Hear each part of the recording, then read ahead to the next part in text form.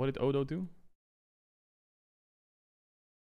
Pussy mods. I have been conducting a social experiment in the stream to study the amount of corruption and mediocrity towards friends, VIP, known people in getting a ban relation to the normal pleb behavior witnessed in Twitch chat. My findings are as follow. It took an increased amount of toxicity plus intense lobbying in private of said mods to get into possession of this fair punishment. Therefore, I'll kindly ask the streamer to apply proper repercussions towards the mods and corrupt their corrupt behavior. Shut the fuck up, bro. Shut the fuck up, Odo. Alright. GG. Bye, guys. Fuck you, Odo.